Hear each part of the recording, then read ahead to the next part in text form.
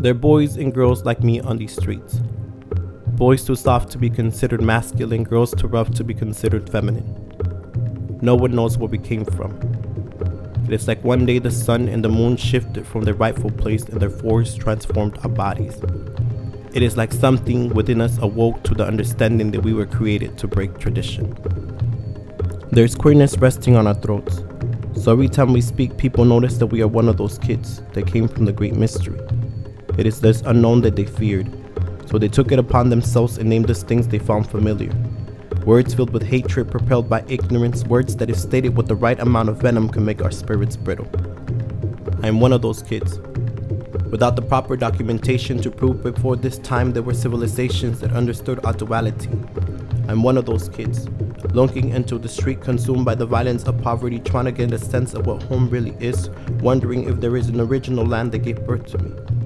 We've come from different parts of the world. With accents at the tip of our tongues, we've had countries often depicted as developing by the same voice that robbed us of our humanity. We grew up on these streets, never really knowing the history that brought us here, never really understanding how ships sailed onto our hemisphere, how the destruction they brought influenced our concepts of being.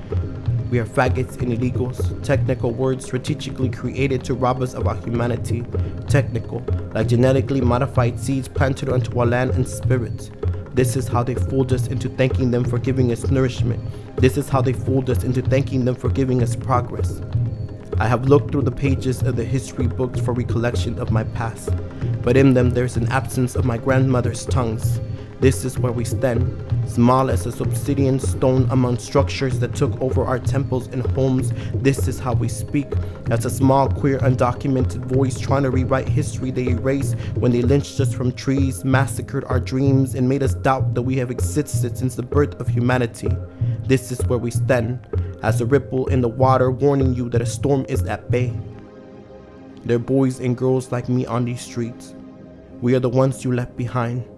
The ashes after the fire. We're still here, slowly burning the foundations of your empire.